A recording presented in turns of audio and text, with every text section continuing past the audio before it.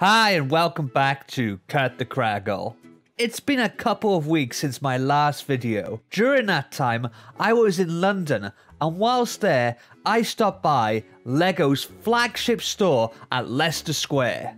The place is incredible, with lots to see, including a LEGO Big Ben that is so tall it reaches the shop's second floor. There's even a LEGO underground tube train you can sit in and a life-size red telephone box. Now of course, I couldn't visit the largest LEGO shop in the world and come away empty-handed. Let's have a look at what goodies I picked up. Okay, first up we have a Pick a Model Queen's Guard. This is exclusive to the Leicester Square store. All the pieces are commonly available, so the only real exclusive bit here is the card insert. Still, it was cheap enough for me to want to pick up. Leicester Square has a pretty big builder minifig section. I was really hoping for a I Heart London torso, but sadly, no joy.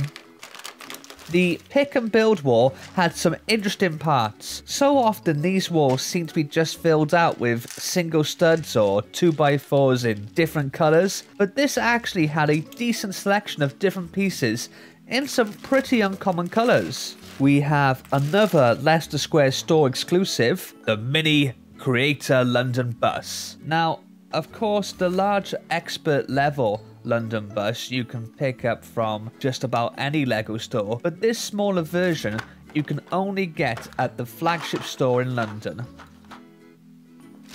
What's next? Oh, okay.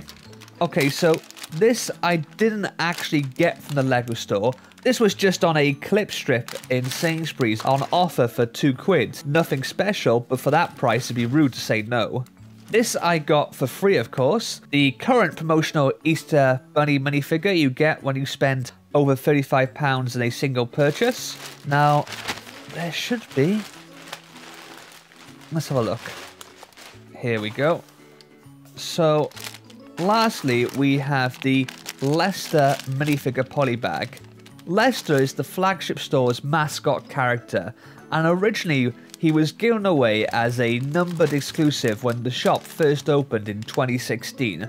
Now you can pick him up as a polybag. He's not numbered like the originals, but he now comes with a neat umbrella piece. I picked up a few of this fella as I knew a few of my friends and family would want him too. And that is it for my Leicester Square LEGO Store London haul. Let me know in the comments if you visited the store, and if you did, what did you pick up there? Or just tell me your own thoughts on my haul. As always, don't forget to like and subscribe as well, and I'll see you next time. Laters.